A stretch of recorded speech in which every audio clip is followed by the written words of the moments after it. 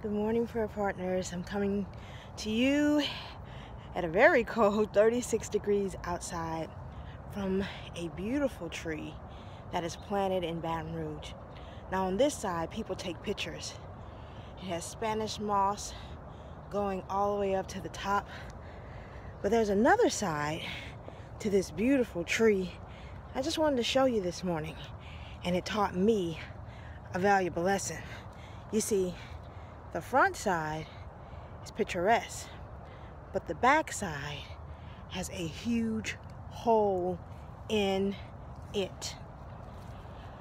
Just like us, we can have two sides to us. The side that we show everybody they know who we are, and then there's that other side, the side we don't like so much, the side we tried to hide. But it tends to come out in our movements and how we deal with people. We get afraid that they're going to find out about our other side. But God gave me some lessons from the tree. The tree still grows, even with its defect.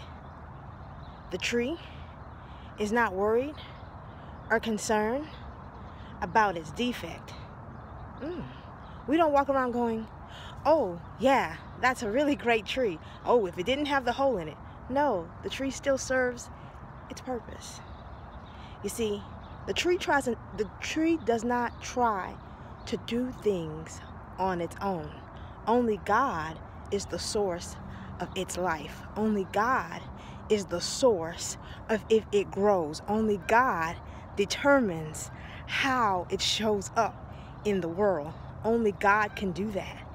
And so we can try to do things 1,000,000 times, but 0 times 1,000,000 is still 0. We have to do everything with God. God multiplies our prayers when we pray, but we can't stop there. Our prayers must be followed by action.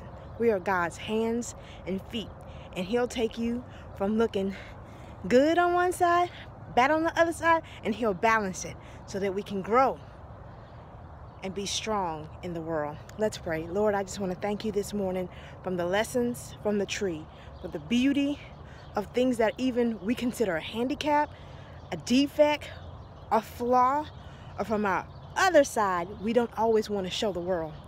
We thank you, God, for how you use both sides of us to help us to grow strong in the Lord. Thank you, God, for all my prayer partners, whatever they're going through, God, the things they don't want to talk about, God. Again, continue to cover them and help them to write letters to you. Write letters to people that they can't talk about in public, but they can do it in private, and let that thing be taken off their chest. Thank you, God, for how good you are to us and how you allow us to be microphones for you, always telling the world about Jesus. We love you, and we pray for the Spirit of God to come into us this morning and give us power to overcome. In Jesus' name, amen. Prayer partners, I hope you have a wonderful day. Don't forget, no matter what side people see, you're still important to God, and you are planted like a tree by the water. Enjoy Jesus.